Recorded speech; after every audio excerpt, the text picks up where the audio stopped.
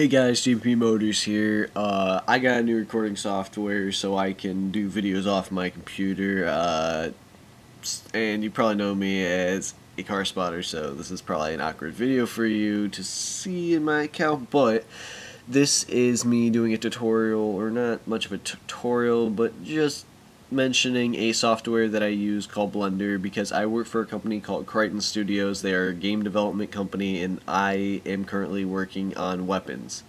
Just weapon basics, skins. I'm not doing any of the sounds or any of the motions for the guns themselves, but I'm doing the actual weapons and the parts and whatnot. This is just going to be a shout out to Blender because I'm not trying to spam you, but it is awesome. It is a 3D modeling software that is super useful. It is free, runs on Mac, Windows, whatever you got. It will even run off of an old computer. I know this because I had this on an old computer of mine, so it obviously doesn't need too much RAM to run, so it's decent. It's never froze on my computer. How about that? Sound good?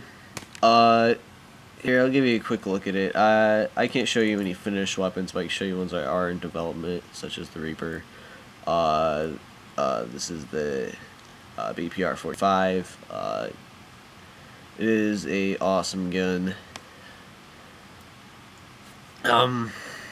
So far, I'm liking it. I like the whole structure of it. It doesn't really have much of a base that I drew this off of, but this was just kind of one of my more out of the imagination kind of guns, if you couldn't tell by the huge ass blade on the front. But